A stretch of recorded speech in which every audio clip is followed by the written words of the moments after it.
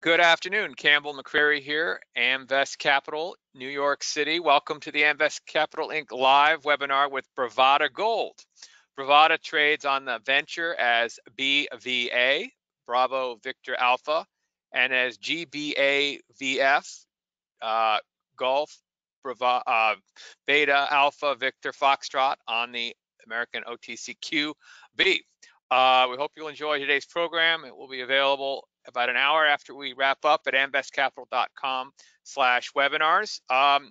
Q&A is a real important part of our format, and so please send them in the question pane there, and we'll ask them. And all important disclaimer: this call is for informational purposes only. Amvest, of course, is a New York-based specialist investment management and corporate finance firm in the natural resource sector. Have with us today Joe Kizis, who is the president of Bravada and a professional geologist with more than 40 years of experience in the business, and had some great places where he's worked, and looks like he's originally from Nevada, if I recall. But Joe, if you want to share your screen and turn on your webcam, we'll dive in, and we'll see everyone on the other side in the Q&A with Adam Graff, our senior analyst. Okay. I see your forward-looking statement. Screen is working. Yeah. Okay. Yep, we see it. All right. I should be able to see the screen myself. There we go. Okay. So let's start here. So I'm Joe Kizis. I'm a geologist. I'm president of Bravada Gold Corporation. This is a slide of one of our projects that we'll be talking about here in a few moments. But we are focused on gold, silver projects, generation to early stage of development, and we focus our work in Nevada. Obviously, we'll be talking about exploration, so we can't help ourselves but make some forward-looking statements. So let's talk about Bravada and why you might be interested. We have an attractive portfolio of projects that we've accumulated over the last 18 years in Nevada. Almost all of them are gold and silver projects. Excuse me. The premise of our company basically is that new discoveries are getting harder and harder to find worldwide, but by applying science and persistence and creative thinking, that we can make some new discoveries. So, the way mining companies have evolved over the last, 30 or 40 years is that they do less and less exploration and more focus on the mining aspects of the business. And there are really pretty much two different types of business model. So that's an opportunity for a junior company like ours to make discoveries, and big companies are willing to pay a premium for the best of those properties that are discovered projects that turn into resources and other other mining opportunities. So we focus on Nevada, and the main reason it's a top-rated area. The Fraser Institute rates it usually number 1, 2, or 3. This year, I think it's number 1 again. And that's not only for mineral exploration, but development and mining, and that's all very important. So we utilize a hybrid joint venture model. We are happy to use other partners for expertise and money, and in particular, ultimately, we would like to turn these projects into mining operations that experienced miner is able to to bring forward. So shareholders can really benefit from this in a number of different ways. Either take over JV participation, maybe spin out the project as a standalone company, or as a sale with a retained royalty. So we keep an open mind on the projects and what kind of opportunities we have to develop shareholder value. Nevada has a number of different types of deposits, and we really focus on two in particular, and I'll go through some of the reasoning there. The Carlin systems, as you see on the two pictures to the left, most investors are familiar with this type of deposit. They're big open pit operations in general. They're evolving into some underground mines that are much higher grade as well, but they're usually pretty big operations. The other type of deposit that we focus on is called the low sulfidation. Some people call that a hot springs type system. And there's historically, they've always been important types of deposits, but there's been an awful lot of research over the last, I'll say, dozen or so years that have shown that these things are very well zoned, and really the tops of these systems, which we found above ore deposits that are basically fossilized hot springs type systems, very similar to what we see here in the upper right picture for Yellowstone. There's a geyser center pool around the outer edges. And I'd be willing to bet that at some depth, if you could actually drill that hot water, you'd see that gold is depositing and forming deposits just like the lower right-hand picture there, which is from the Hishikari mine. Bonanza grade deposit in Japan produced gold for millions, tens of millions of ounces of gold at over an ounce per ton, and significant silver as well. These are great deposits, and they've been studied pretty extensively now worldwide, and there's a consistent pattern where the center forms in the upper portion of the system, and then at some depth there's boiling and gold deposits at at sometimes incredibly high concentrations of gold. One of our projects, which we've utilized this model, is called Highland, and we in 2003 we intersected 12 meters of 7 grams with some much higher grades as well. So this model does work. There's a lot of variation with individual deposits, and but it's a powerful tool to find discoveries that have not yet been mined and are entirely preserved. So let's take a look at why these deposits are important. El Peñon is a project that I was fortunate to have worked in the mid to late 1990s a bit. Meridian, now Yamana, has the project. I took this off of their website in 2001, and just to show a number of different features. And grades are very high. That means the margin is typically very good. They have a small mining footprint, easier to permit, minimal environmental issues. The ores themselves tend to not be very high in some problem metals. For example, pyrite is not all that high, so acid drainage is not typically a big problem. Typically not high in arsenic and some of the other metals that can be problematic. And the high margin you can see here, this is after they've been in production for a few years. They were producing gold at $43 an ounce. As I recall, their first quarterly report said they were producing gold at $25 an ounce, and some quite new, quite good grades. This at that time was a new discovery at 17 grams. The photograph on the right here, which is also from their site, shows what the system looked like over time. So in 1996, fairly large, vein zone, a little splay off of it. Turned out that splay turned into Quebrada, Colorado, as they did additional work. That was 1 million ounces and a pod of mineralization that was 1 million ounces at 1 ounce per ton. So spectacular deposit, continued exploration, 2001, an additional, and this has kept on going. So, okay, so that's 20 years ago. How's this model been applied more recently? This came out actually this morning from Hecla. There's been rumors that at the Midas deposit, which is this area in here, this is the location of their mill. There's been a discovery late last year. They came out with the news of that just this morning. President Phillips Baker said that it's 2 miles away from the mine. So here we are, a mine that started in 1997, and they're still making discoveries 23 years later. So these type of deposits are not only rich, and I'll have some of the other advantages I mentioned, but they just keep showing discoveries. So it's a great opportunity.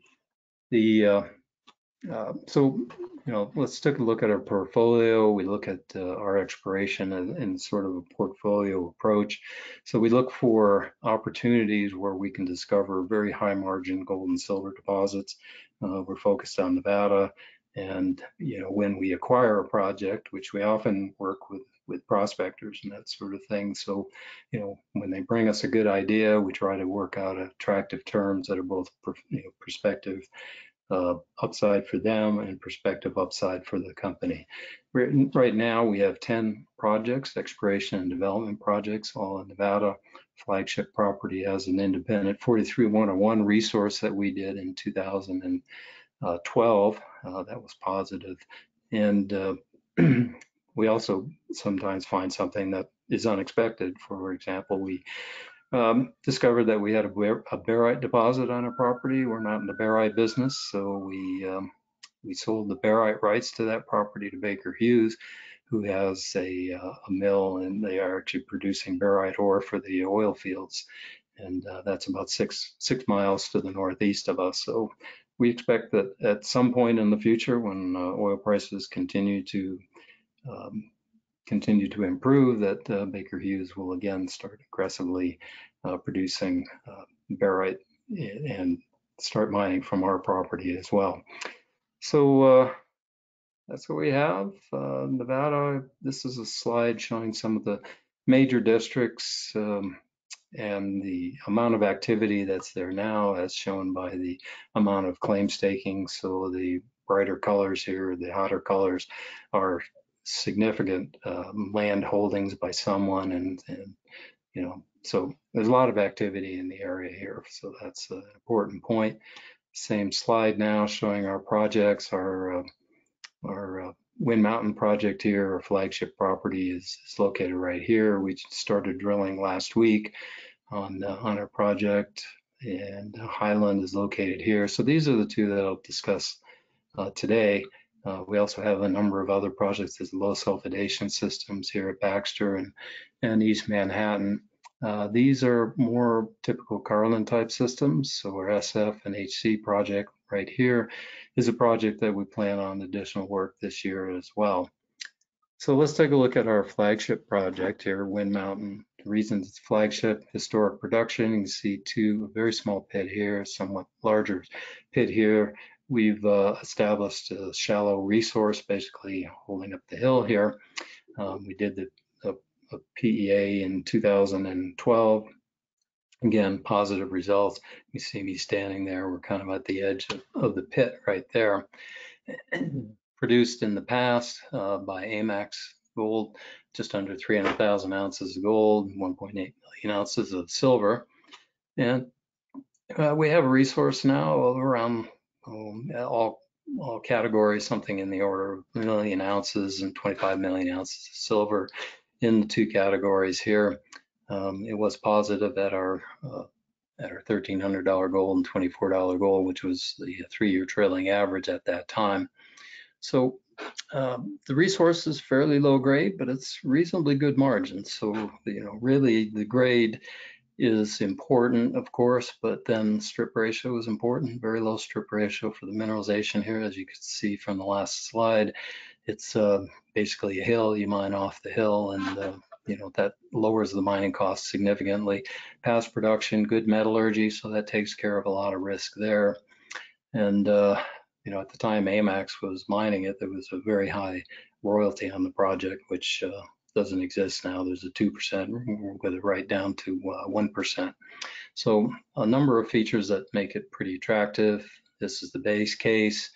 You can see if you just go up 30%, that's holding all the costs solid. You see that there's a significant increase in the valuation just based on the gold price. So it's a nice leverage to gold price. So you do a PEA for a number of different reasons. One, to see what you need to do next. It's nice to sort of document where you stand at that moment in time.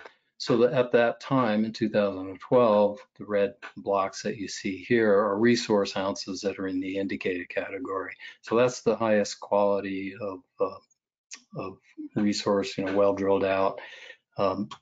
on this deposit. There's another category called measured, but we haven't brought it to that stage. The yellow is a little bit less um, confined. So as you can see here, one of the things you see is a large area of mineralization. When you look at the model pit wall, it's pretty steep on this side. So it made sense, and something we did actually right after we did the mineralization study here is to do some infill drilling. So that has not gone into the resource category yet. You can also see that even though there's not very much drilling in here, this is it's got some pretty strong mineralization along this trend. So on top of those features, we look at the resource itself and what kind of distribution there is in the grade. So in this cross section here, you can see that statistically, this is what they come up with here. So the reds are the better grades, and then it drops off in between the areas of drill holes. That grade is about 1/10 the grade of this hole, this hole, this hole, and this hole. And geologically, it doesn't make sense. And so what we can do then is infill this drilling in here. That will carry the grade much better. And that's part of what we're doing at this point in our drilling program that we started last week. So we're doing some infill drilling in here, and that's to tighten up this mineralization and increase the grade a bit, we think. The third area that we're going to focus on is this area to the south here. And the reason for that is we think this is where the feeder zone is. So in other words, these types of deposits, hot springs type deposits, the fluids come up some conduit and then they spread out laterally. This is the material that was spread out laterally. And we've been looking for that feeder because it's often 10 times the grade of the lower disseminated mineralization. We have a number of arguments of why the feeder should be in here. I won't go into all those right now, but you can, excuse me, you can see that there's not much drilling around here. So when you go to a $2,000 pit, when you see what can you add to the mineralization based on either getting some better grade in here or having the gold price go up, you can see that there's an area of potential addition of resources there. So the feeder zone here, we're going to talk about in a little bit more detail. Late last year, we did a fence of holes across here trying to understand the geology. And what we found is, here's the resource blocks that I showed you. And we did this series of holes here and a hole across here. What you see is that there's a large block of basement rocks that have been uplifted, and we have geologic evidence that probably occurred before the gold mineralization. We also hit a very high grade for the deposit here, very high grade silver rich quartz vein. Now quartz veins are almost non-existent here because the host rocks are so permeable that they just flooded gold all over the place. So there's a lot of low grade gold all over. Quartz veins are very rare. This one had very high silver for the deposit. And you can do that in two ways. One, it could be the primary grade, or you can get a little supergene enrichment. When we look at the drill chips, we see two things that are important. One is there's some hydrothermal alteration in here, some hydrothermal brecciation here, which means that this is one of the explosive upwelling zones. So that's a good feature. The other feature is that there's not much oxidation here. We can see silver minerals in this quartz vein, so that's very attractive. And the next round of drilling that we're going to do once we're done with the infilling drilling is to come back and do some offset drilling underneath that vein. So basically, this is the hole that we drilled. This is the intercept. We're going to back off and drill it slightly under it in a place where we have more dense rocks against dense rocks here. So the vein had to come up through this, and this is a place where you can constrain that vein, can get the multiple stages of boiling and gold mineralization. Typically in these epithermal systems, you do get some pretty nice zoning. There's high mercury up in the high part with relatively low level gold, and also pretty anomalous and widespread silver. And then the higher silver values and the higher gold values would be deeper still. One thing we do know that's happened in there, because off in the hills just off to the west, we have something called steam heated alteration. That means there was boiling somewhere in the system and spread out and cause that alteration. Typically, you have to go a few hundred meters underneath that to get to the boiling zone, and that's typically where the best gold gets deposited. That's about right in here.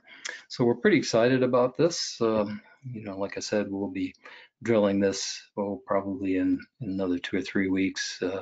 Actually, probably 3 or 4 weeks when we get back to drilling and we finish the infill drilling and take a break and then come back on this project. So here we are on our plans. We're currently doing this limited infill drilling. We're going to next move the rig down to that southern part of the project where we'll do the high-grade feeder drilling. And you know, we'll do a resource and a PEA update once we get all the drilling assays back, which usually will take 2 or 3 months now with the way labs are backing up, and then handing it off to the independent consulting group, you know, as they have time. So that'll end up, we're looking at probably the first quarter of 2022. So one of the reasons we're doing this infill drilling where it is because there's an area that has some of the best grade. It's right near the surface, and there's a heap leach site that we can put a limited amount of tons in. If we put those limited amount of tons and we're able to upgrade, it makes a really nice phase 1 or starter pit. So that's kind of the plan at this point. On to the other project I'll talk about a little bit today, and this is the another low sulfidation system. It's a project we've had for quite a while. In 2003, we drilled this nice high-grade hole here. The surface values you see here, the magenta colors are over 2 grams per surface, extensive area of mineralization at surface. A nice pod here. It's not very big, the particular pod that we poked with this, but that's another feature of these low sulfidation systems is that when you do hit them, even if you're not on the main structure and the main part of the system, they can really bleed some very nice mineralization. That tells you we're in the right kind of the system. There's general tilting of this, and so we're seeing deeper in the system on the west side of the property, and as you go on the east side, we're seeing higher and higher. And in fact, we have a significant area of sinter float in this area and some outcrop. So we actually have identified a geyser or a conduit, fossil geyser off in this north part of the system. Recently, we recognized that there's another one down here. There's an intrusion, a flow dome, basically a volcanic sequence right in here. And so we're pretty excited about this. We've just recently done an earn-in venture with a little company startup called Headwater Gold. There are some people from Kinross that have gone off on their own, a lot of good expertise. And you know, we're really looking forward to their drilling program, which should start sometime this summer. So we're in the process of figuring out where to drill, a couple of, you know, several holes in this area, some holes in this area. And so we've had some pretty good news flow from both of those projects. We're part of the Manex group of companies. Hopefully I mentioned that earlier, but we get a lot of our backroom stuff and support through them. You can see here the board of directors and the officers. And one of the companies that was part of the Manex group was a company called Western Silver. You can see it bumped along for quite a long time, small uptick as they made a discovery called Penasquito, and then of course they were taken over by Glamis.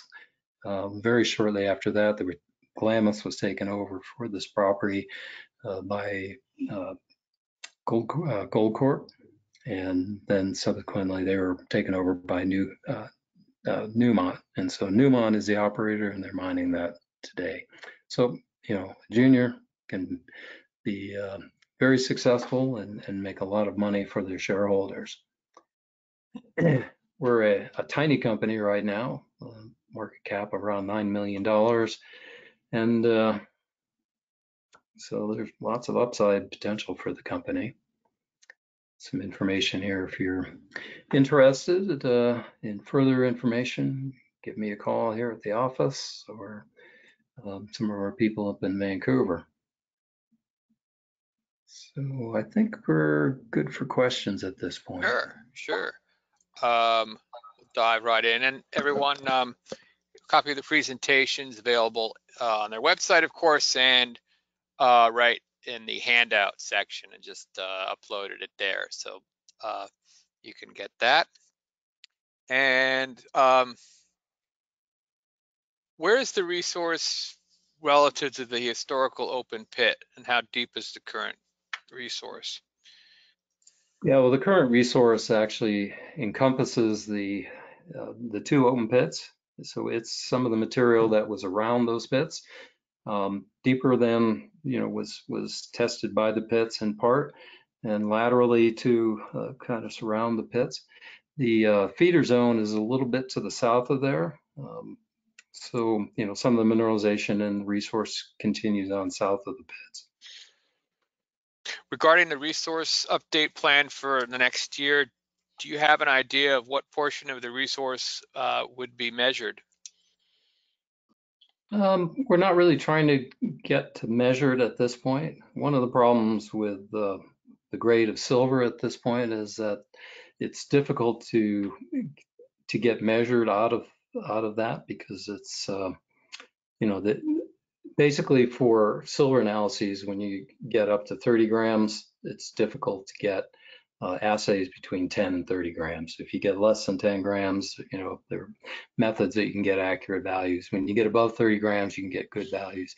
The deposit here, a lot of this is in the 15 to 20 gram range. So the engineers that we've been working with have been hesitant. We actually did have measured reserve or resources that were in the in the original resource calculation we did, but they did not give us values for silver.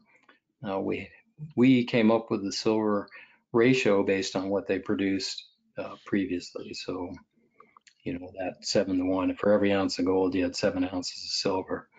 So yeah, I don't know how we'll have that argument probably again with the with the resource calculators.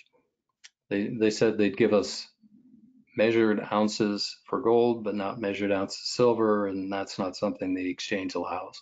So we had the choice of either ignore the silver, which I think is a mistake, because for the PEA, silver pays for the mining cost. Kind of a long answer for a complicated question, really. That's okay. Can you speak in summary of upcoming catalysts? Well, the catalyst, of course, will be, sending in assays. So I'm hoping that what we'll be reporting are significant intercepts at shallow depths that is going to make that phase 1 pit idea work. So that'll be the first order of business. The second will be the deep drilling on the feeder zone. And that's what we're hoping to do, is hit the higher grade gold rich portion of that intercept that we intersected last December. So there was gold in that, but the silver to gold ratio was very high relative to this project, and not inconsistent with the top of the vein system. Excellent. How many holes are planned in 2021 to test the Wind Mountain feeder zone? The feeder zone will depend on what our costs are on the infill drilling. Right now, they're looking pretty good, so we're looking at 2 to 3 holes as an initial pass. Even if we, unless we hit bonanza grade, we're drilling RC holes, so you see chips, and you can make some assumption on what you're intersecting, but it's not like core where we're going to see visible gold. We're not likely that we'll see visible gold. I'm going to pass it over a little bit to my colleague Adam, mining analyst. Thank you. Thanks, Campbell. Can you guys hear me all right? Yep. Sure. Fantastic. So, Joe, thanks for the presentation. Maybe we could just step back for a moment to give our listeners a better idea of the overall business model. I mean, I from what I'm hearing, Joe, would you identify yourself as a prospect generator? Well, that has a connotation that you don't do your own drilling. And to me, the best way to get data is to do drilling. So we will typically do early stage drilling, stuff that we, I kind of refer to as concept drilling, proof of concept. So, a lot of times if you do, if you've got a great concept and you're trying to sell it to someone else, you're not going to get a very good deal, right? So, to me, people, won't spend $200,000 on drilling, to prove the concept and add, multiples of that in value to the company. So if you, we're not a miner. If we were to say hit something fabulous and we wanted to put it in production, we'd probably spin that out and bring in a mining engineer and the staff that's necessary to do mining. We're explorationists. That's our focus right now. And if we can do a partnership with a major company, that's great. If it's a smaller company and it's a good fit, certainly consider it. But I'm hesitant to, just say jump in and say, well, we're gonna start mining here. If we do, if we decide, the board of directors decides that's an appropriate thing to do, then we'll bring people in to bring that expertise. So you certainly wouldn't call yourself a miner. Maybe take something a little farther than a prospect generator would. And just thinking about your model and specifically towards Wind Mountain, if somebody would come and you would option that property and they would develop it and take it forward and want to exercise, fully their option, you've got a 2% royalty, or somebody has a 2% royalty on that property that you can buy down to 1%. That's correct. Yeah, that's Agnico. Agnico had originally staked the project. And then you guys would retain a minority interest and then maybe change that into a royalty. Those are possibilities. Yeah, I mean that's one of the reasons we want to keep a low royalty. That gives us the flexibility. Typically we would want an incoming partner to earn like maybe 70%. We keep 30%, and then you have the option. Can you sell your 30%? Do you fully participate at 30%? I mean, it depends on what it turns into. So the reason I don't really like to, model ourselves or box us in as being a prospect generator is, people tout that they just don't do drilling, and to me that seems ludicrous. Got it. And talking specifically about Wind Mountain, the PEA is for a heap leach scenario. That's right. And run a mine. Run a mine heap leach. So what? And just for my interest, what's the approximate recoveries on the run a mine on the run a mine scenario? Around, let's say 69%, I believe. Yeah, and that's taken from the past production. There's a lot of early silicification there, and there's almost no gold associated with it. There's a bit of silver in some of that, but most of the gold came later, and it's on late fractures. So basically, if you crack the rock enough by blasting it, it leaches pretty well. Got it. And then some of the deeper drill holes, are they getting into refractory type ore that's not as amenable to heap leaching? Yeah, typically the veins are not oxidized in most of these epithermal systems, but the grades are high enough that you wouldn't want to heap leach it anyway. You'd want to run it through a mill. In an idealized if everything works the way I would hope, we would discover a high grade vein that's something like 10 times the grade of the the low grade. The phase one pit would kick things off for cash flow as you drill out the vein system and basically put it together as a a milling operation for the quartz vein underneath it. Would that make sense to float and send off to or send off to the Midas mill? Well, you could. I mean, originally the AMAX even in the heap leach, because there was so much silver, they had a Merrill-Crowe operation. So they basically recovered gold and silver with Merrill-Crowe. They took the the material from the Merrill-Crowe plant and they sent it to Sleeper, and that's where they they fully processed it from there. So yeah, there's certainly that opportunity. There's not a lot of sulfide probably in most of these low sulfidation systems. So you wouldn't make a sulfide con, for example, and do in a flotation mill and sell that.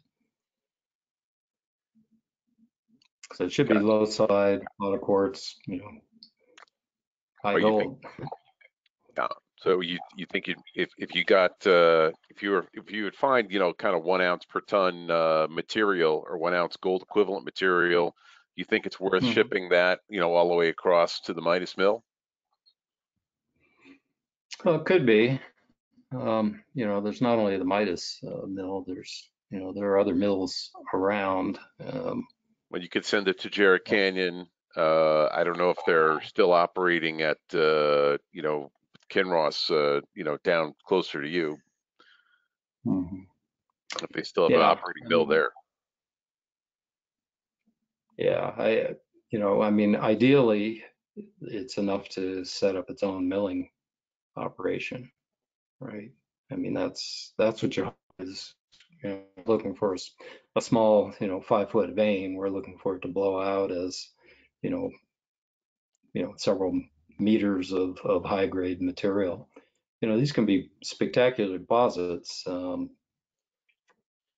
issue is you can hit a vein, and if it has a grade, there's going to be a lot of other veins, and so it ends up being a lot of drilling that goes on. But that's why you continue to make discoveries like Hecla has now after the deposit's been out in production for 23 years. Same thing in El Peñon. They're just continuing to make more and more discoveries. Yeah, I was thinking another good example of a long-lived low sulfidation system is San Dimas in Mexico. Is that in Mexico? I think it's Mexico. Now held by First Majestic, and that's been operating for a long time. Just keep finding parallel vein systems. Yeah, well, there's a lot of them in Nevada. Sleeper's another one, Fire Creek. Hecla has a number of those right now, so it's encouraging.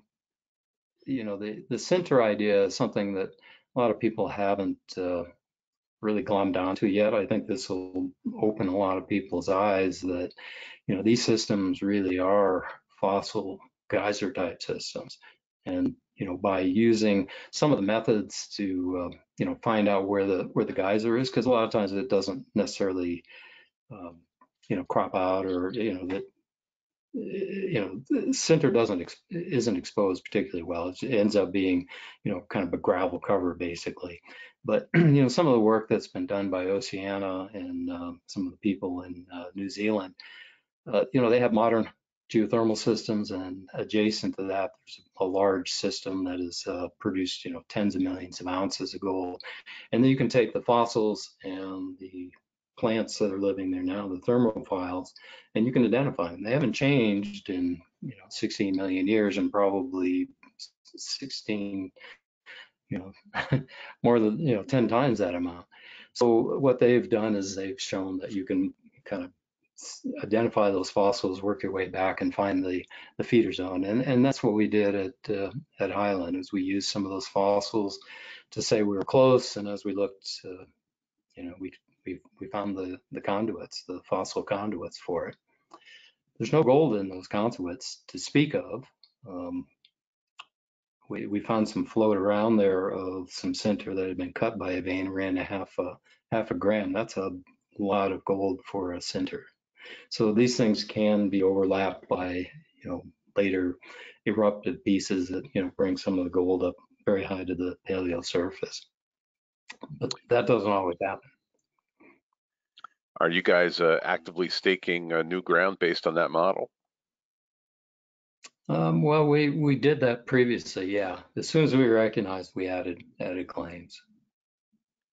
And that was actually a year ago, but it took a while to, to come up with, some targeting there.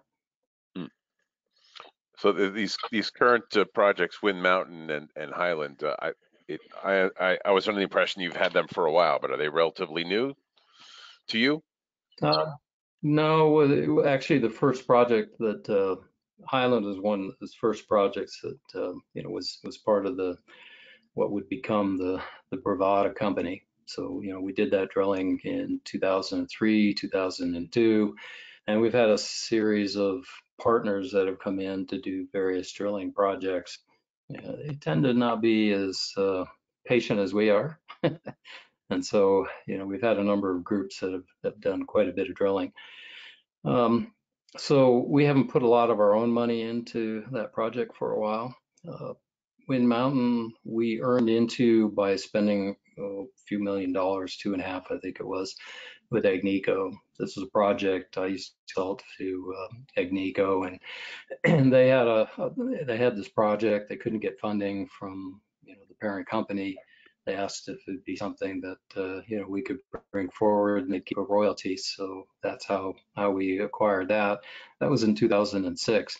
And our thought right from the beginning was, this is the top of the system. There's got to be a feeder for it.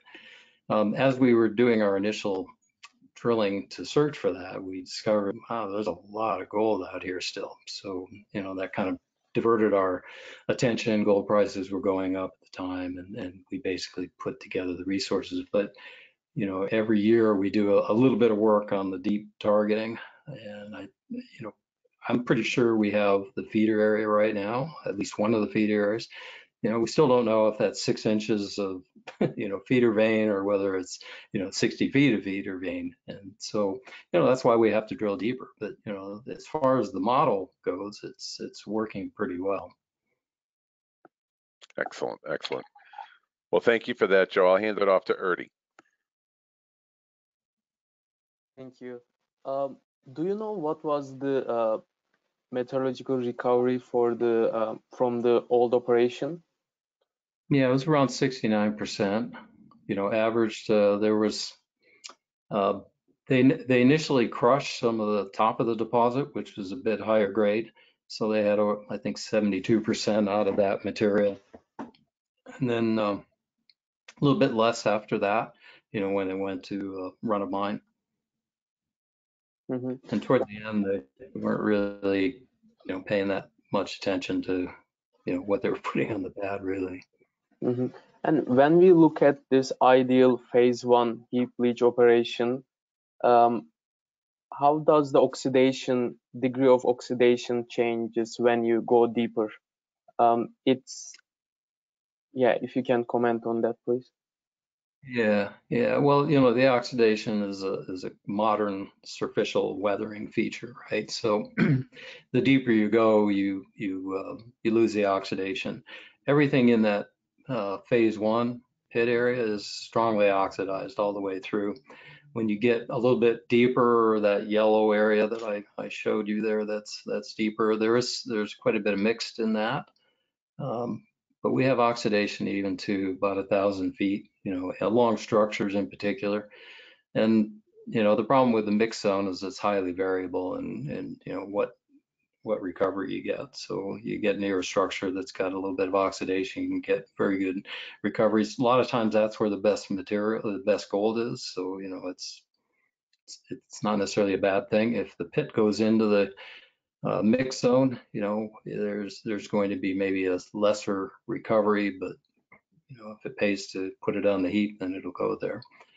Most of the sulfide there is it's not really pyrite. It's a unstable form of pyrite, and it oxidizes very, very quickly. A lot of times in our drill chips, it oxidizes in the 10 days that the geologist is collecting the sample and then bringing it into the office. We pop open the little the little tray of chips, and they're all oxidized, little point sources. So I see. it's all marcasite.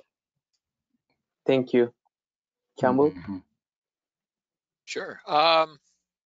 Are you recognizing any metal in the waste dump? Well, the waste piles actually run ore grade in most cases. So the parts of the waste piles, the mine waste dump, stuff that was stripped, a lot of that will go to the heap leach if it's in the way. It's not something that you necessarily would mine specifically for that. Now, the heap leach is another story.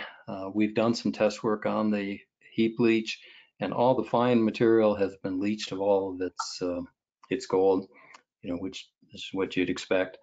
The bigger fragments, though, because they were doing run of mine, there's a significant amount of gold, and particularly most of the silver in the deposit is still sitting on the heap leach. So the question will be sort of in the end of the mine life, is it worth crushing that material? Is there enough pad space? And if you can pick it up, crush it, and put it on a new heap leach, you probably get a significant amount of recovery of silver and also a significant amount of gold. So none of that's in the resource calculations right now because the studies haven't been done.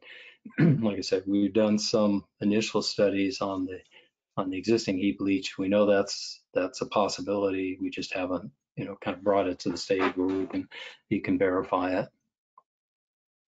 Excellent. Thank you. I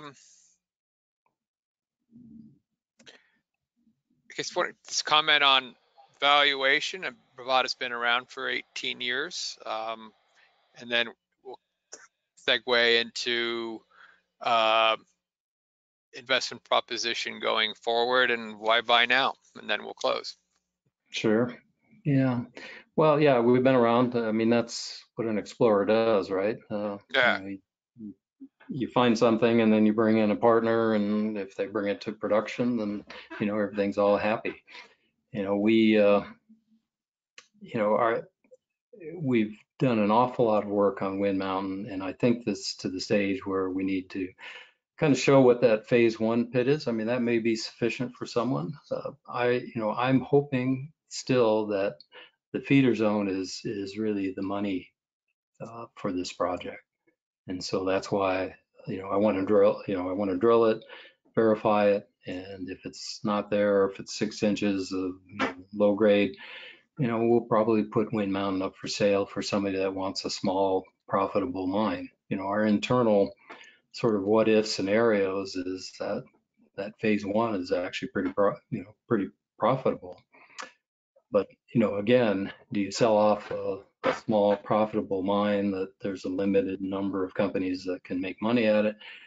Or do you go for the the big discovery? I think our shareholders want us to make that big discovery. That's why we're drilling it. And if the feeder zone isn't exactly what it is that we're hoping for, then what we've done with the infill drilling is make it more profitable to sell. Right. Thank you, Joe. Thank you, Manex Group. Thank you, Bravada, and for all you great attendees, new and to the story, and existing shareholders and past shareholders. We're queuing you for feedback on your way out. Please share a few lines with us. It'll get to Joe. Thank you, and goodbye, everybody. All right. Thanks, everyone. Cheers.